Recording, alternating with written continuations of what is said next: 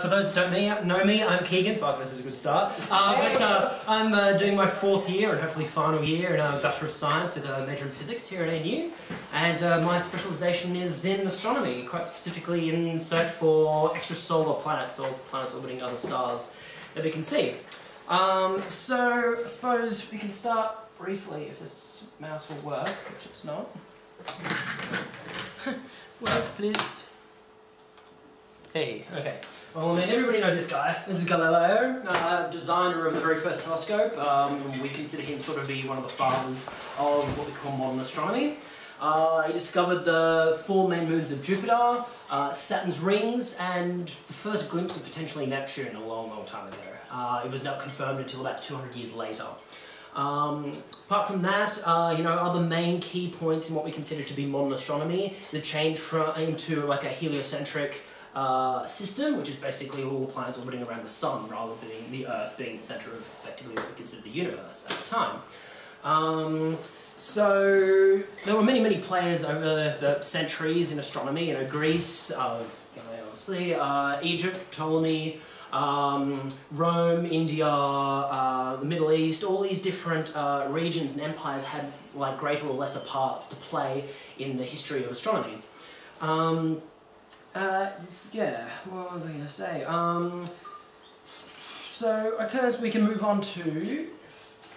So there are 2 main types of telescope that we use these days. The first one here is a refractive telescope. This is what Galileo designed. It's basically a set of different mirrors and lenses in a series that help to magnify the light. So you can actually see, like, perceive something at the end of this tube. So effectively just a simple graph there. It's perhaps a bit complicated, but yeah, it's just bringing a lot of light in, like a bucket. Lots of light enters, it gets adjusted with the lenses and the mirrors, and you can see an image of a star or a planet or something at the other end. Most of the very primitive telescopes was used that way because it was easy to make lenses of a similar shape to get a relatively crisp image. These days, however, we use a reflective telescope.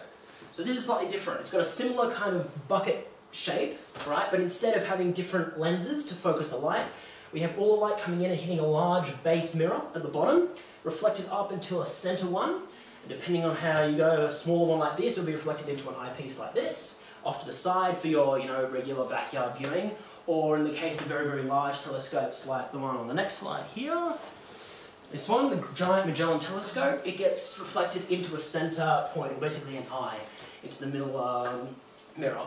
So this one here, this one's destined to be put into service about 2021. It is the biggest telescope of its kind. It's 7 8-meter large mirrors, effectively giving it about a 25-meter viewing apparatus. Wait, each of those is 7 to 8 meters? Yeah, each of those mirrors, this individual 7 mirrors, is 8 meters across diameter. Yeah. So basically, this is going to be huge. It will be able to give beautifully crisp images. It'll give images 10 times crisper than the Hubble telescope that we have currently out in space. Obviously we prefer to put things out in space because we don't have atmospheric conditions affecting the vision. We get, you know, heat and things. The best viewing is viewed in winter when the atmosphere is nice and cold. You don't get these weird lines like you see if you're driving down the road in the desert. You get these kind of ripples and stuff, which is exactly what you see in a telescope. But this is so big that most of that we can kind of ignore at this point. Yeah, pretty much. So this is we're really looking forward to this when it's eventually built. Yeah, each mirror is absolutely huge, weighs tons. But yeah, we look forward to that day in astronomy. All right, next point we have going on to telescopes. These ones out in space. This is the Kepler satellite. This one was launched about 3 years ago. It uses one photometer at the very top here, which is basically just to collect light. It looks at a piece of the sky and just collects all the light from that area, and then we can use we'll create a light curve, or just a graph. I'll show you one of those in a minute, and we can basically learn a lot about that. So this is sort of the shape of a photometer here. So we get lots of little squares, and we can look at each square individually and measure the light coming from that area. So we can even pick out certain stars, certain systems, or nebula, things like that, to look at how things are progressing over the years. Unfortunately, about 2 years ago, there was an issue with the Kepler satellite where 2 of its Two of its wheels were basically allowed to have super crisp imaging broke, and NASA basically condemned the project as obsolete. It was not going to be useful anymore. With some amateur scientists said, well, what if we continue to use it for its potential data that it can retrieve, even though it's going to be a little bit inaccurate, and we try and work on it ourselves, using computer programs and things, try and clean up the data a bit. Maybe we can still use it for something. We've got a satellite out there that's still working. Why not try and use it? And so basically, instead of trying to use super minute adjustments to the telescope itself, they're going to have to use the thrusters, so that means it's a lot less accurate, get much, broader images. This graph over here is basically just showing, and it's a little bit complicated, but it's just the satellite can only look at a certain point in space for a limited amount of time. Because of the fact that it's lost a lot of accuracy, and to keep it tightly locked with the Earth, it can only look for about 72-day period before it has to move on and does a rotation. So we have a very limited time to look at each piece of space. Fortunately, the way it's orbiting around the Earth, we can use it to look at certain key points at certain times of the year. Fortunately for me, that was 1 week ago. We were looking just above the eastern arm of the Milky Way, just above it, so we don't have a lot of interference, but we can get some beautiful, beautiful images of stars. And that's sort of where I come in. I've been doing research for the past, 7 weeks now, with some of the research teams up at Mount Stromlo, our local observatory. And we've been using the Kepler data to try and find planets orbiting stars that are about 4 million years, what we consider to be young stars. On the scale of humans, that's huge, but scale of the universe, that's big things. So this is the sort of data that we're looking to receive, or we are currently receiving from Kepler. So you can see it's very, very rough. There's lots of sharp up and down shapes, and that's just because of it's using the thrusters to move back and forth and try and keep the object it's looking at within the plane that it's looking at. So our job is to kind of reduce this up and down motion and try and get more of a focused point for us to actually do any sort of accurate data analysis with, I suppose. So we've got here. So this is sort of a clean light curve. So this is after we've run it through a program trying to eliminate as many of the outlying points and a lot of the back and forth we get. I picked this one out for a specific reason. This is the very first, me and my team have found the very first, what we call a hot Jupiter orbiting a young star. This is never seen before. Here we are, so I'll stick to this side, sorry. So you can see the average light curve, there is still going to be a little bit of fluctuation. This is to do with the star itself being young and just changing in temperature. Like the sunspots that we see on our own sun, there are dark patches and light patches. And that's what we get here, just this subtle wobble in the amount of light that we receive. And here we can see this sudden drop where the values end up significantly lower than the rest of the curve. And we can use this information to work out the size and even the composition eventually of whatever the object is that's passing in front of this star. So doing a little bit of a very generic analysis of it, we've worked out that it's about a Jupiter-sized planet orbiting in very close proximity, so we'd say about between the orbits of Mercury and Venus. This is very, very new, this is very hot, it's just past the formation, like planetary formation phase. There's no more, shouldn't be any more ring of dust floating around this new star. But yeah, this is basically, hopefully the explanation to how our own solar system formed about 7 billion years ago. Alright, so here I'll show you a couple of other graphs of things that we're receiving, and as I say here, exciting but not quite what we're looking for. So here we have a similar idea, like it has a similar look to the previous graph with this big drop in terms of the points. But if you look closely, there's also an increase just before and just after in both directions. So what we call this is an eclipsing binary. So this is two stars orbiting around each other. Alright, and basically what you get is one will naturally, in most cases, be slightly larger and slightly brighter than the other one. So you'll get it, like the darker one or the cooler one will pass in front and you'll get this drop in brightness. But you also get these peaks on the other side, which is basically, obviously the other star still is projecting light. So you get additive and like subtractive, I suppose, light curves. And on the other side, it's not really shown here, but as the darker star passes to the other side, to us, you'll also get its light passing around, so you get like a double eclipse on both sides. Yeah, again, it's I'll move on. And here we go, this is another one. Also, you get very much an up-down pattern. Looks like there's lots of different transitions, lots of things passing in front. But this is really just a very, very young star, very newly formed.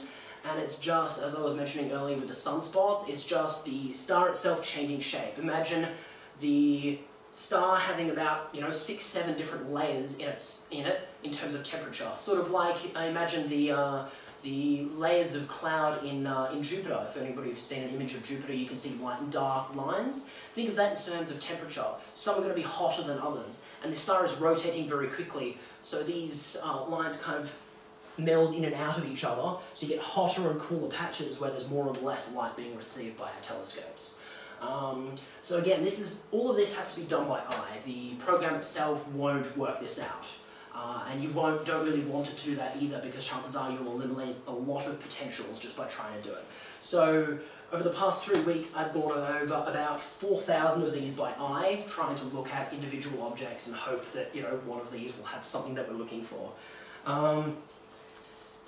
To greater or lesser extent. So this next diagram here is basically just describing briefly how planets and things form. So there are two kind of competing theories. The one here on the left is the accretion models. This is basically there's a big cloud of gas, the star forms at the centre just by the gas collapsing in on itself and becoming very compact, very dense, and therefore increasing in temperature, and suddenly you have fusion that begins and you start getting this hot ball of gas that we know as a star like the Sun.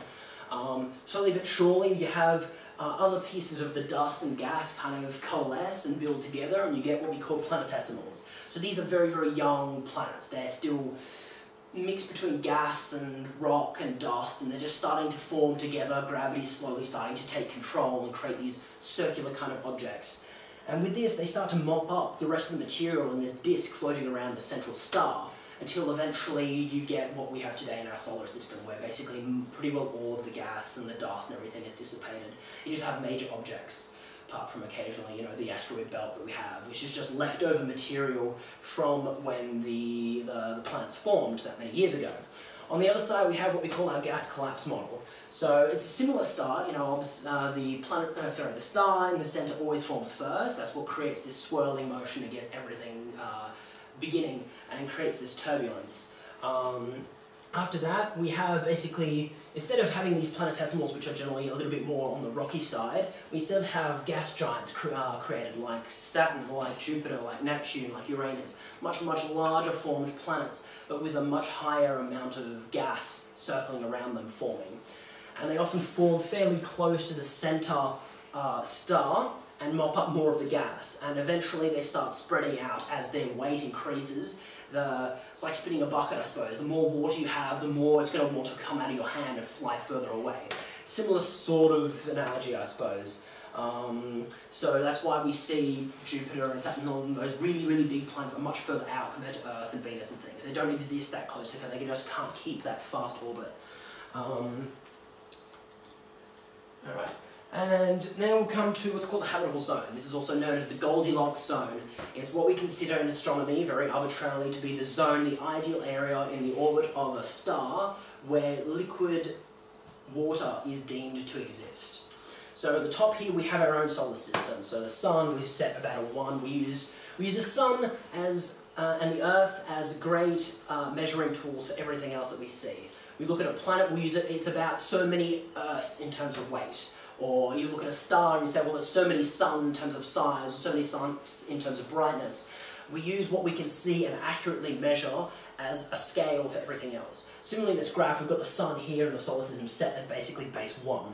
And you can see here we've got the Earth nicely in this zone with Mars, which is technically still part of it, but as we are continually working to discover to this day, it's obviously lost its atmosphere at some point due to some phenomena, and is no longer capable of holding life or water or anything else.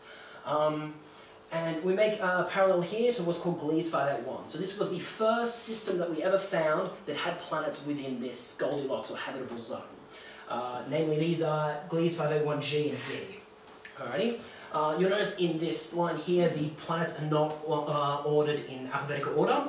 That is because they're not named in order from their star, but in the order in which we discover them. So there are A and B there somewhere, but I think they're much, much further out. They were larger, but yeah, we dismissed them. So, you know, this day, that was 3 years ago that we found that. Gliese 581 system was 3 years ago. And, you know, the Astronomy Society was very excited to find this very first planet that was like Earth, potentially, you know, had water, all this kind of thing.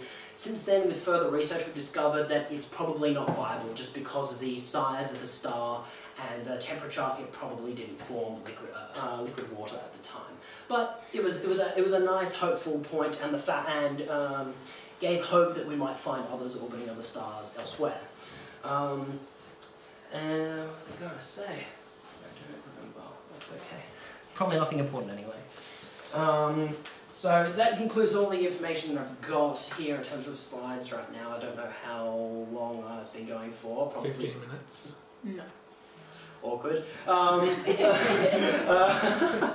Yes, I tend to get a little bit excited, a little bit hurried when I talk about things that excite me a fair bit. But I don't know, what else could I say? Not sure. Question time. Yeah, by all means. I probably should have said at the beginning, if any of you have a question, you feel free to interject, because I could just go on for days. So does anybody have a question about anything? Or? Yeah. Since we discovered that one in the Goldilocks zone Yes. ago, we discovered more? We have. One fact that I didn't say earlier was that to this day we have found 1,800 extrasolar planets. So these are planets that we have confirmed exist and are planets orbiting other stars. Of those, how many actually have water and are within the habitable zone is still upon debate, because we can work out the composition of these planets, but with only a certain degree of certainty. So until we get better telescopes like perhaps the giant Magellan one and, you know, hopefully another Kepler satellite that doesn't break this time, we might be able to hopefully find another planet that does have liquid water like Earth. A few that I found in part of my research, some of these were Kepler, so I should say beforehand, Kepler itself, the satellite Kepler that has recently broken, found 1,000 of those 1,800. So it has been absolutely instrumental, fundamental in this discovery of extrasolar planets. Hopefully, you know, oh, and another 3,000 he's supposed, but they have to go through by human eye to discover whether they are in fact others, or like the other graphs you saw, just eclipsing binaries or rotating stars or things. There's still a lot of work for astronomers like me and other undergraduates and master's degree students to work on to try and see how much more we can discover. But it was absolutely fundamental in this side of astronomy. Is there any way to tell what's in those planets outside our solar system? Or are we just guessing the mass? As in terms of composition, water, rock? Yes, we can. We can actually take, using the spectroscopy and the light curves that you saw earlier, we can actually run it through an absorption line. And basically, if we take out of the fact that there is what we call a redshift, so basically as light travels a long distance, the light will move towards the infrared side of the colour spectrum. So it means that everything, the entire spectrum is shifted. So if we can counter that out and bring it back to what we consider to be the visible light leaving the planet, we can work out what kind of composition that planet has. Whether there's water, whether it's hardly granite, hardly basalt, you know, nitrogen, these kinds of things. All these main elements, we can work that out. It just takes a lot of time and a lot of manpower, I suppose, to work through, because that's one planet at a time. You don't need more data. No, so we can get a good idea as to some of the main components, but you know, like small percentages of things you would not work out. You would have no idea. But you know, you could say, well, it's highly carbon concentrated, or there's a lot of nitrogen in the atmosphere, or things like that. We can work that much out, but the finer details are a bit iffy, I suppose. Yeah. Yes?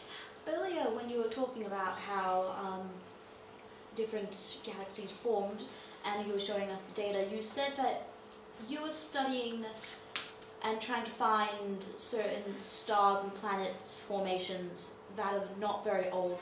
40,000 million? No, I said, so I think I gave you the value about 6 million years, okay. But yes.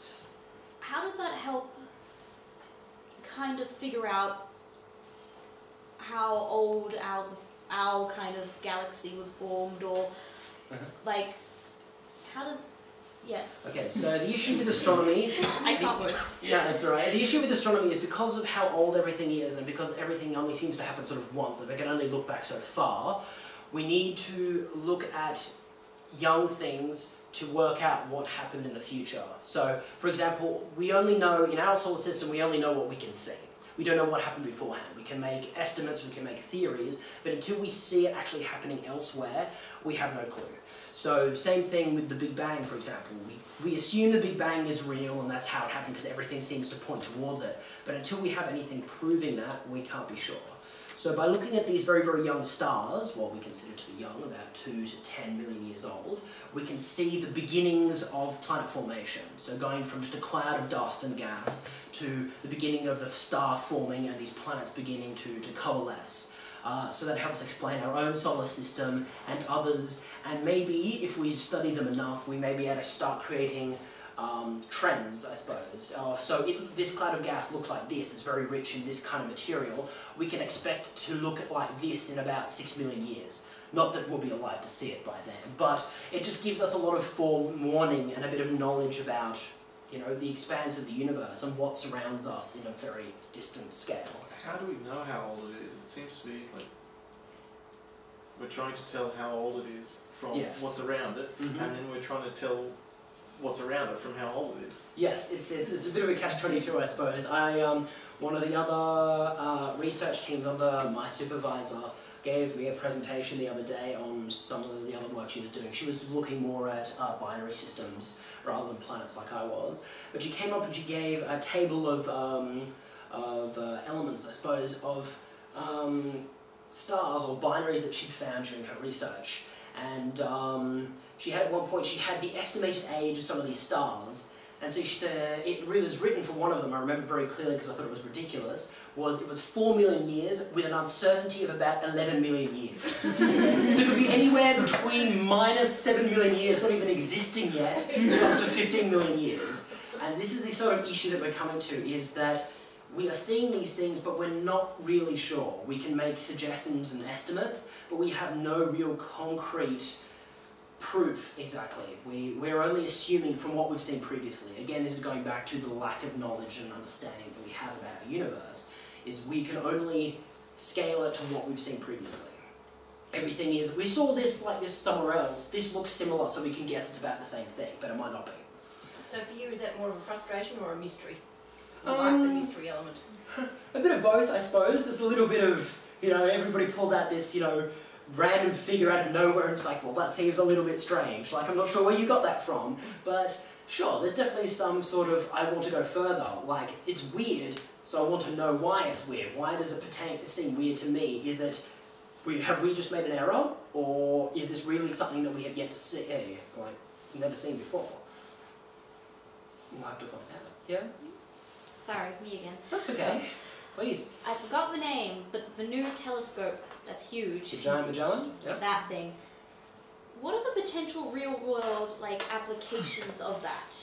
Okay. He was betting he was going to ask that question first. So he loses. How will it give us money? Better desktop backgrounds. Admittedly, I've used images of like the Andromeda Galaxy as a background desktop for my computer, but yes. Unfortunately in astronomy, when it comes to gaining money, you're not in the right field. A lot of astronomy comes to government grants and student funding, that kind of thing. A lot of that is the government saying, well, your project is interesting more for the, you know, the advancement of technology and understanding, so we'll give you so many $1 million a year to pursue your project. And that's also, I suppose, a very hard thing for astronomers as well. One of the things I did as part of my degree was we had to write up a mock telescope time application. So there's only so many telescopes in the world, and there are 10, 20 times that many research teams out there, all trying to fight for time on a particular telescope during a particular time of year. So you need to sell your project to someone in particular, the owner of the telescope or the organisation that owns it, that runs the thing, to say you want us to use your telescope during this time and not them.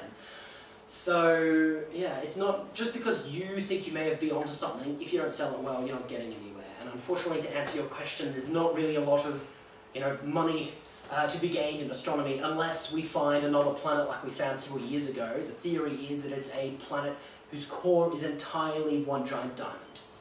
So eventually, to be fair, if we can diamonds get aren't actually there, that we rare. can mine it. Yeah. That's what my capitalist is Unofficially. about. As a counterpoint though, there is, at the moment, there's a lot of money being invested into basically interplanetary mining. So there's all these new businesses opening up who are basically saying, come sign with us, and eventually when we have the technology to travel through space, we will make the satellite, or we will make the ship, if you can design it, that will take us to this place, and will mine all the material from this planet. But they're basically preparing in advance for when eventually we have the technology. They have all these sponsors and people paying them money to get them there. But, who knows when that'll be? 10 years, 20 years, 50 years, 100 years? Who knows?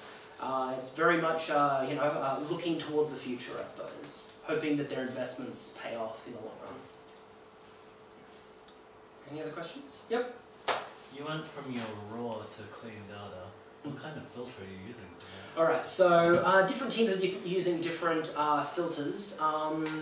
We are currently using a Python program written in conjunction with my supervisor and I to basically remove a lot of that. But there are teams using Fortran, there are teams using C, different programming languages essentially to clean up this data, I suppose. In terms of the algorithm? Yeah, what's the algorithm? Okay.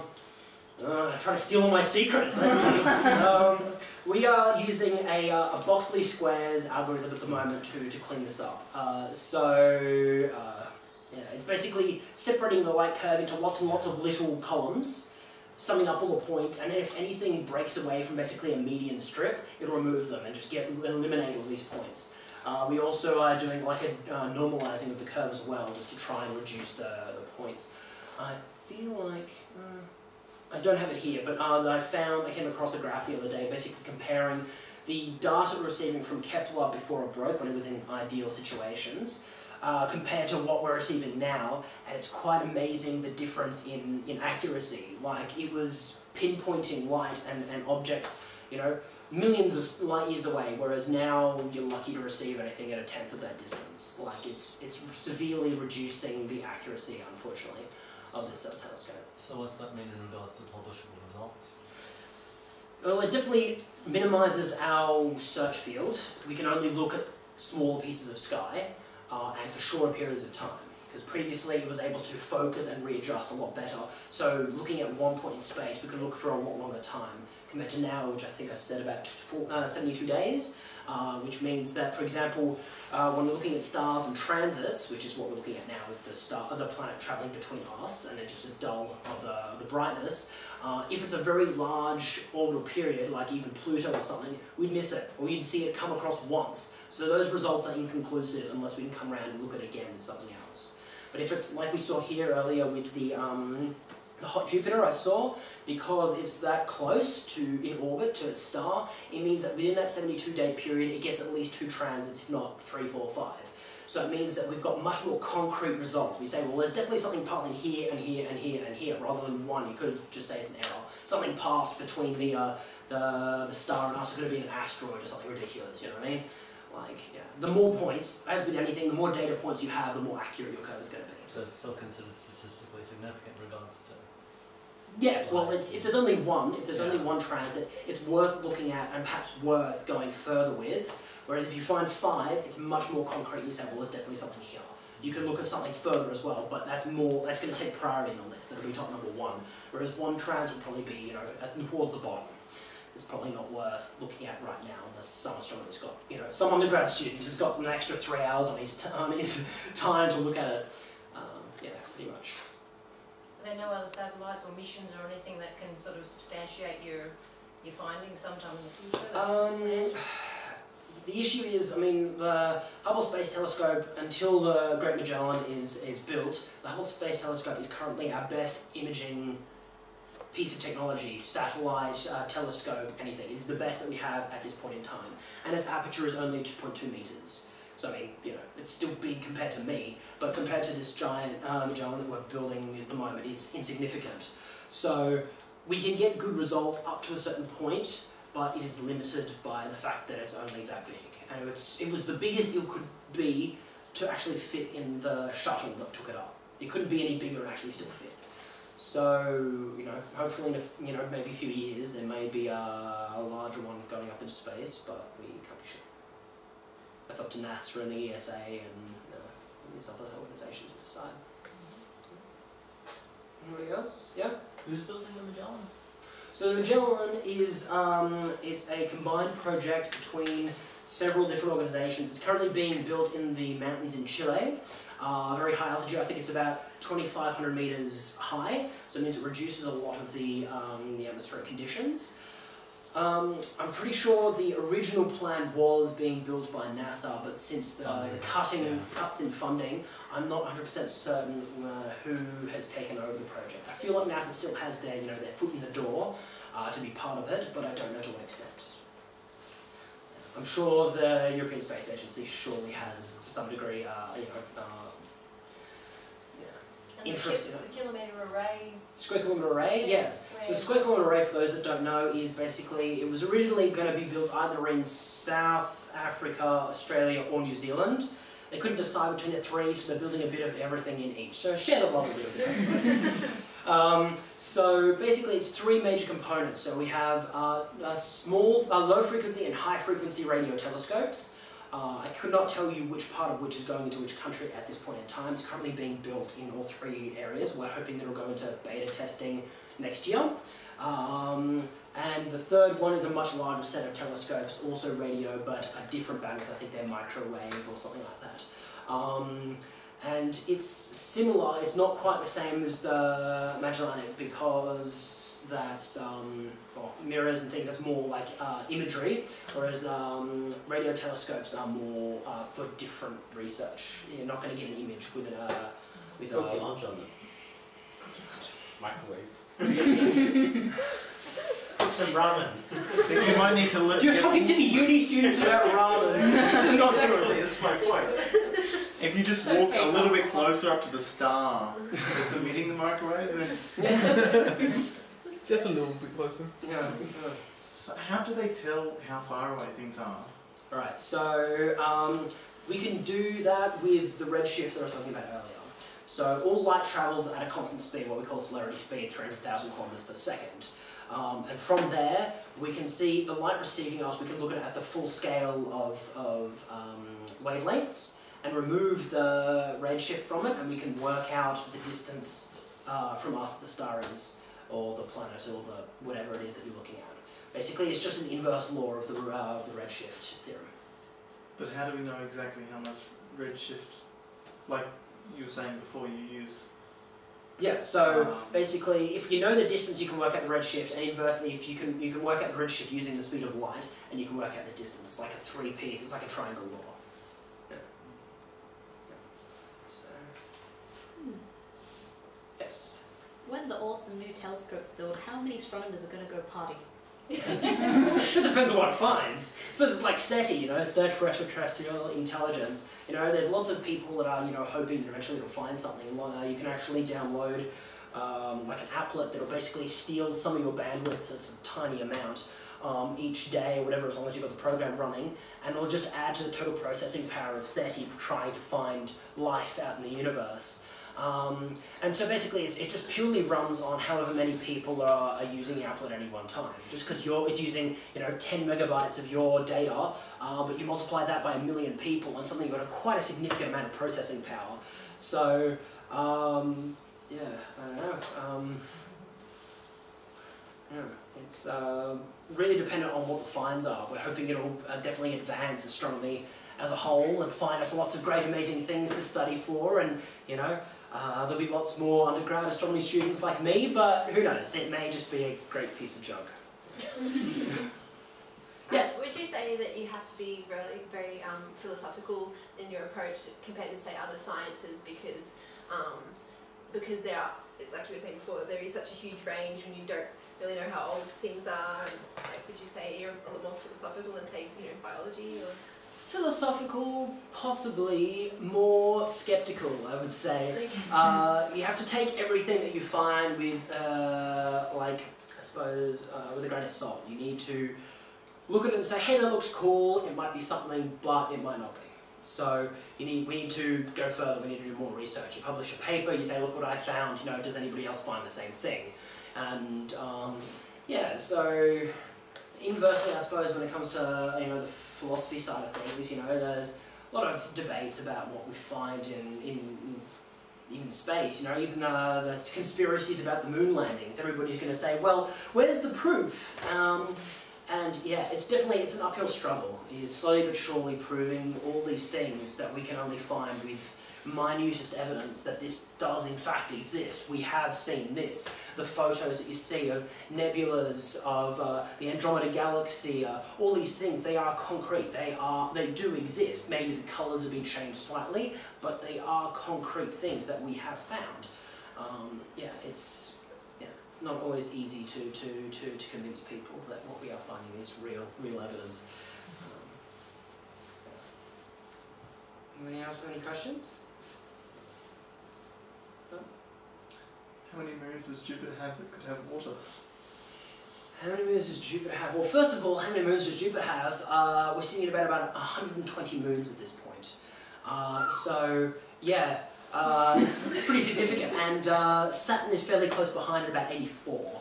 And 30 of those were found about a year ago, all in one go. They just happened to be observing Saturn and said, oh, what are all these extra objects floating around?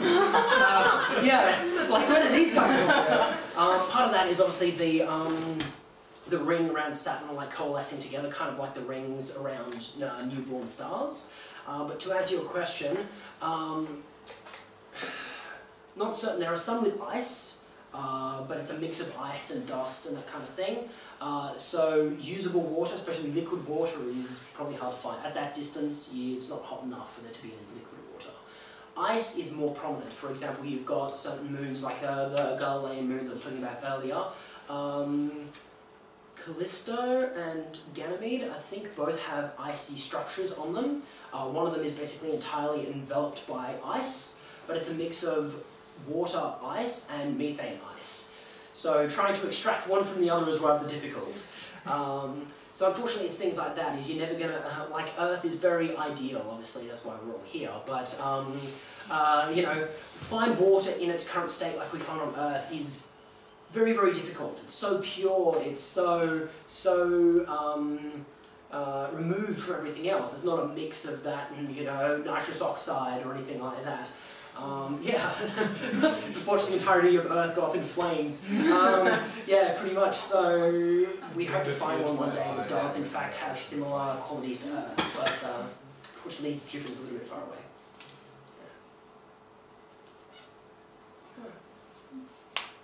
Anybody else? I'm happy to answer questions all day.